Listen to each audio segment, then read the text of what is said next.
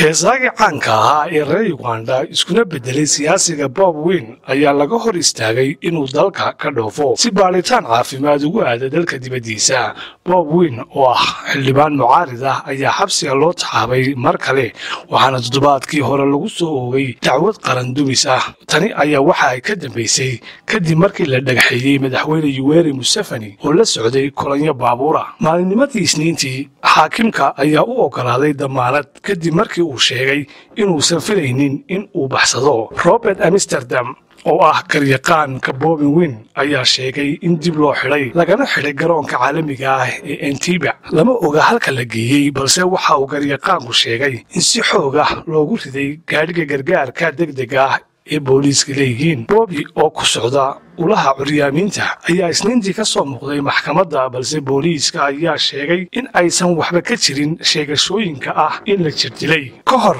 xidhitaankiisa waxa uu Bob Wine faahfaahiyey sawir muujinaya darawalkiisa oo toogasho lagu dilay wuxuuna sheegay in isaga loo maleynayay. Waxaase la xidhay kadib markii uu isaga isu soo baxyo ku qabtay magaalada Eru halkaasoo sidoo kale dhagxaan lala dhacayo kolonyo baabuur ah oo madaxweynaha la socday.